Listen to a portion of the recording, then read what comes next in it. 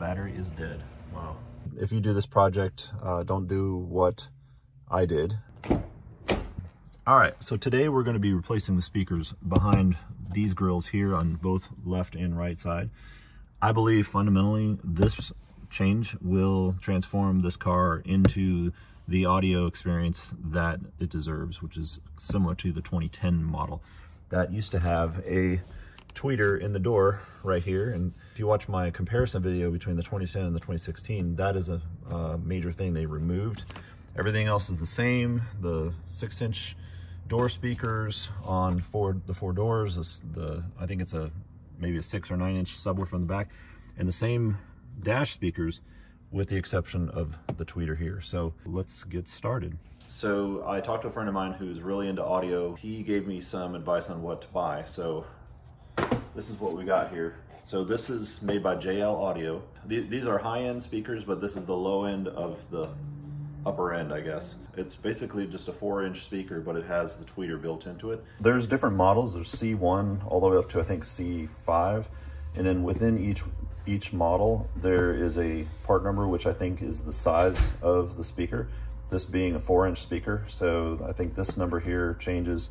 And then the X is, I think, a higher end, a little bit higher end, where really just some of the components here, the metal here is a little bit better. This kit right here was $79, so $40 a speaker. I think it's actually pretty reasonable for high-end speakers. About the same price as all the rest of the major brands that you would go to an audio store and find anyway. So I thought, why not buy like ultra high quality that my friend just swears by. So these, I can already tell, are super nice.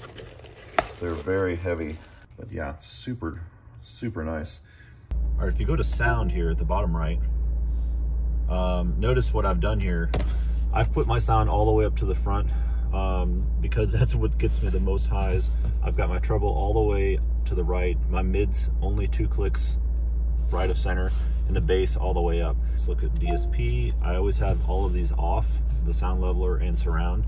Surround definitely changes a little bit, but I really don't want simulated surround sound.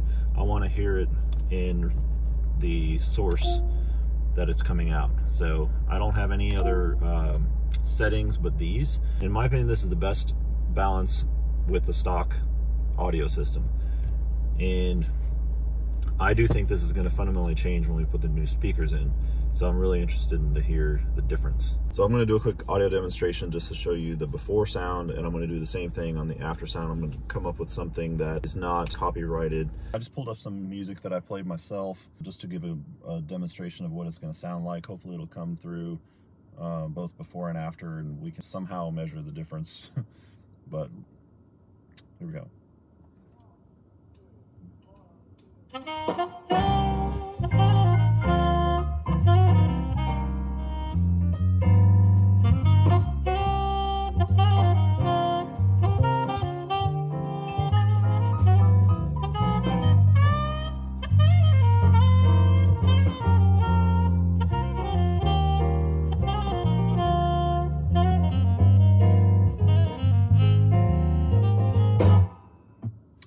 So that's about a 29-second clip. Let's just do one more just for fun.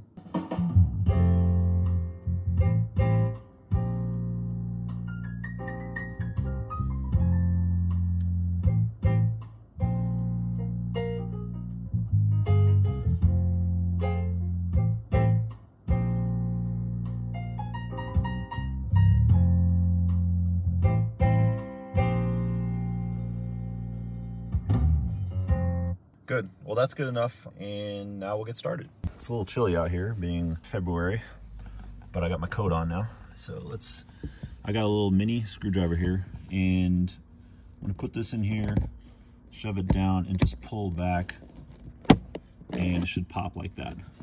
As long as you're not like really wrenching on it, you know, this is sort of like a rubber. You're not gonna mess it up. You're not gonna, you know, really do anything. So you don't have to worry about it getting scratched or marred up or anything like that. So see, got two little clips that hold this on, and then the rest just fits in with an angle. And there's our stock speaker, which looks pretty sad. Okay, you're gonna wanna get yourself a 10mm ratchet. These will not be very tight. Yeah, so don't wanna lose that washer. Also, you wanna be careful that you don't drop these down in. If you drop this down in there, you're probably never getting it out. Let's just say you're not gonna wanna go through the trouble to get it out. It's pretty much down there. Now, if you're lucky, it would go all the way down to the floor, but I doubt it. All right.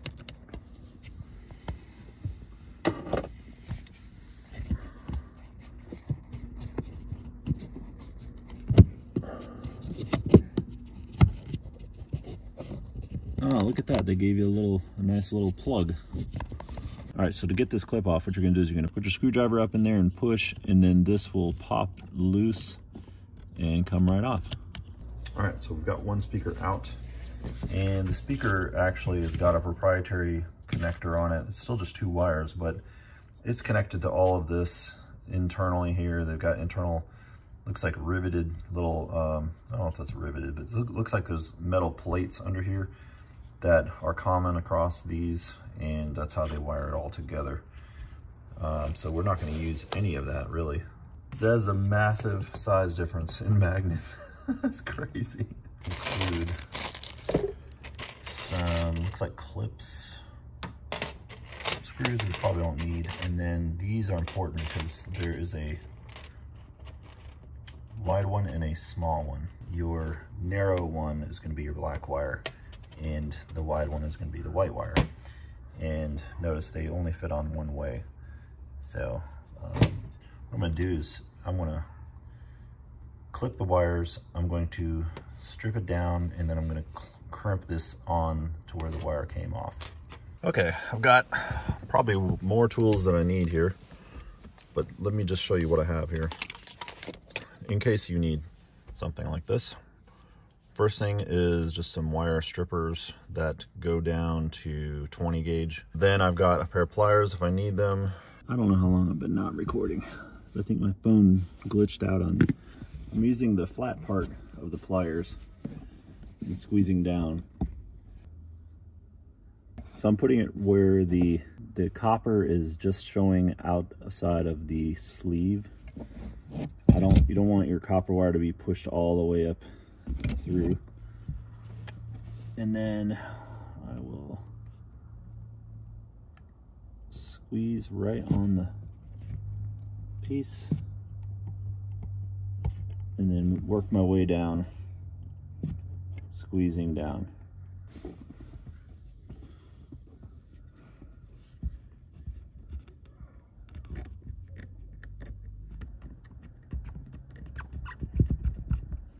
Wiggle it on there pretty good.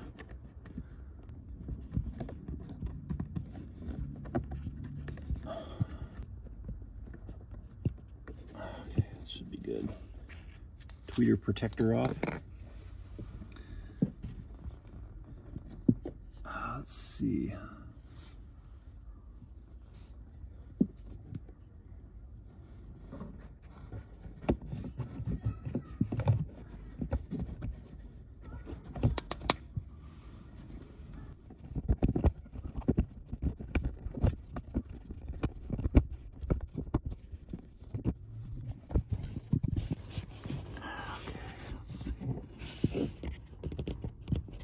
Looks like the dashboard pieces are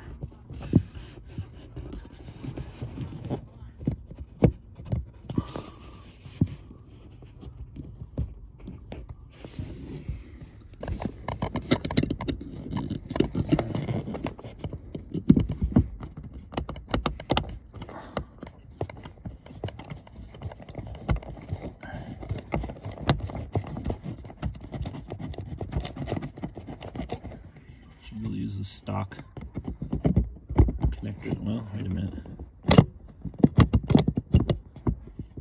This might be too big.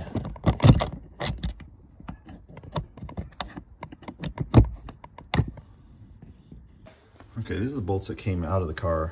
Obviously, they go through the existing holes. The same bolt will not go through these.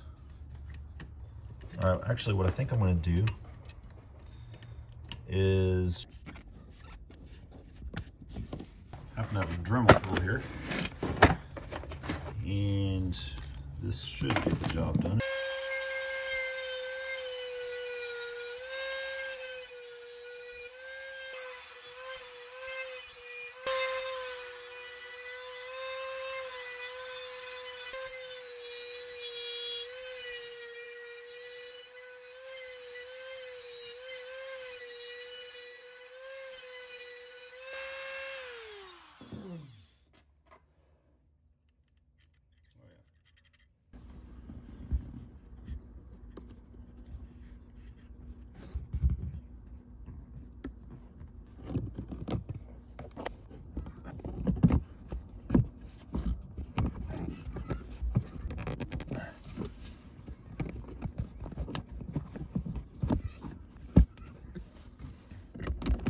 Let's do something here.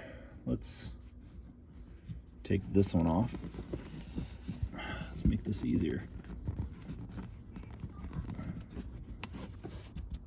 Just to make things easier, I went ahead and just bent these outer pins out and left these, not pins, but these clampy things, whatever you call these, left the inside ones there, the ones that I filed, and now it should go together easier.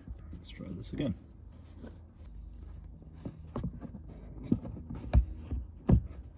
There we go.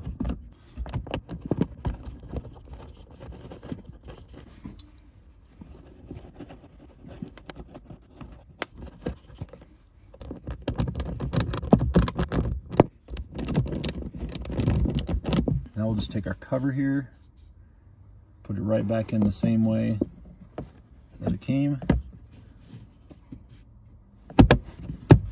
There we go. Now we'll do the other side.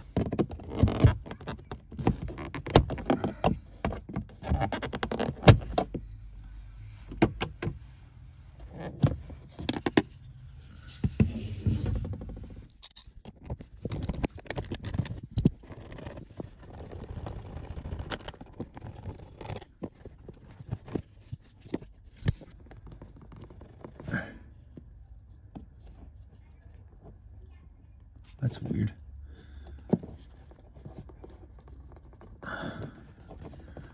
Why would they use two different color? So the other ones are different color wires. Why would they do that? It's so dumb.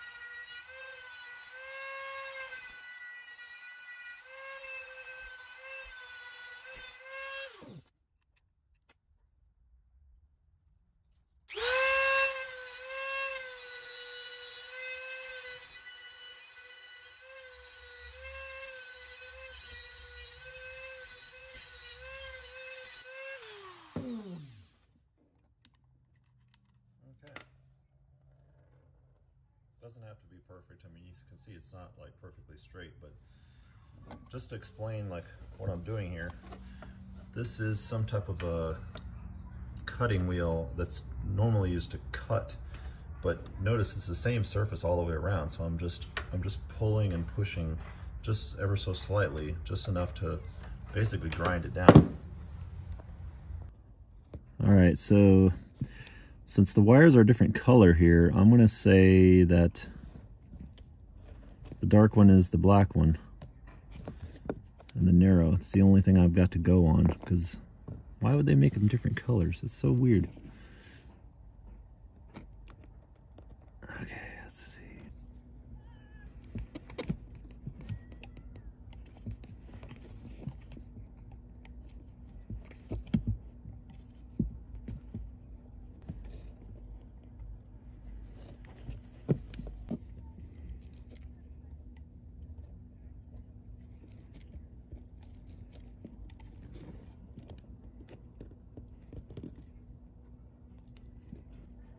Try to pull it. They both feel solid.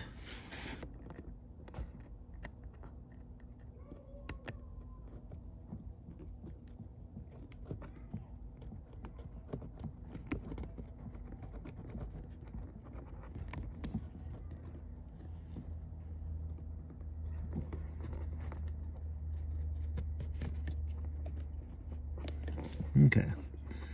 And then this, you know, if you want to push this up more, you can. Really not anything else you need to do there.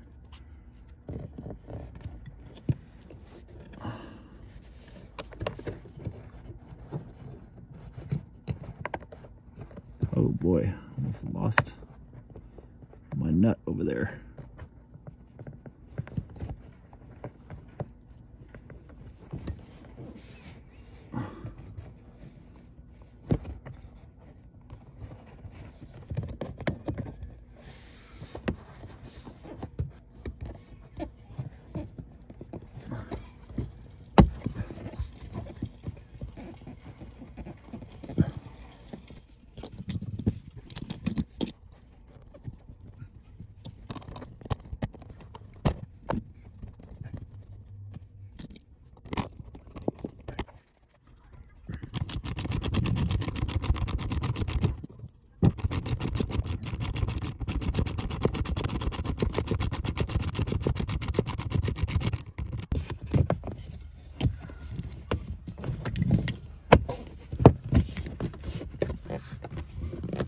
All right, there we go.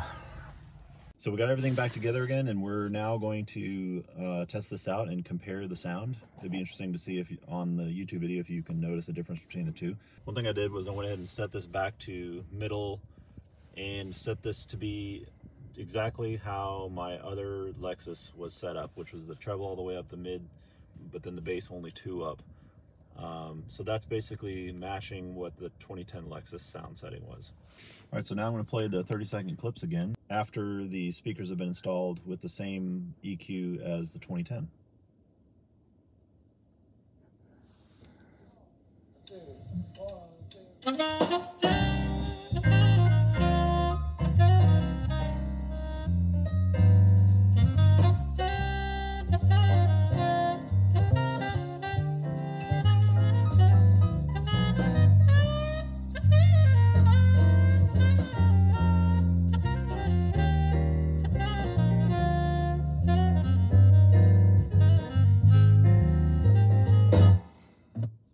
Okay, so that's the first one. Definitely sounds great. I mean, the highs are there that were missing before.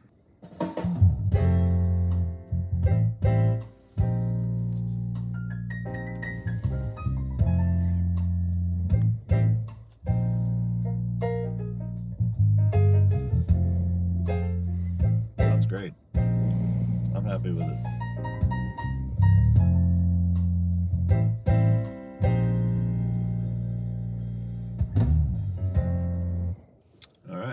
Hope this is helpful, and I'll put the link in the description if you want to check out those speakers, but I'm happy with them, and I'm looking forward to driving and listening to music again. Bye. All right, you can stop. Oh! Were you recording the whole time, right? There.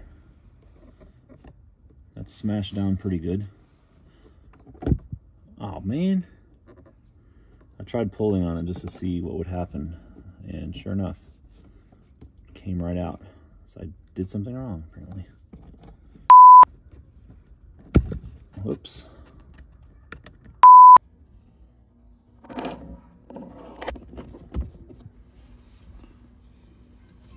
Oh, great.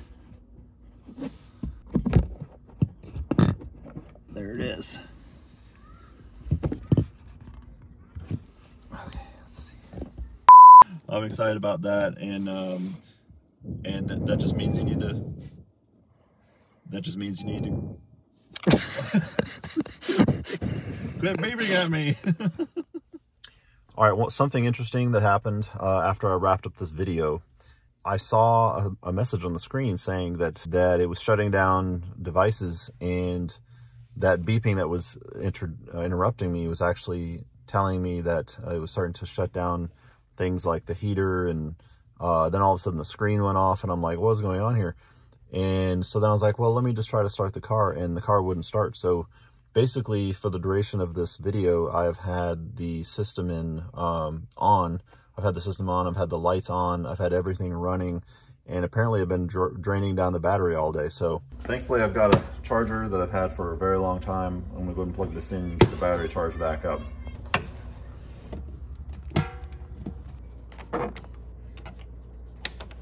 Let's see, we'll set this to 6 amps, 12 volts. The battery is dead, wow. So I'm just gonna let this charge up.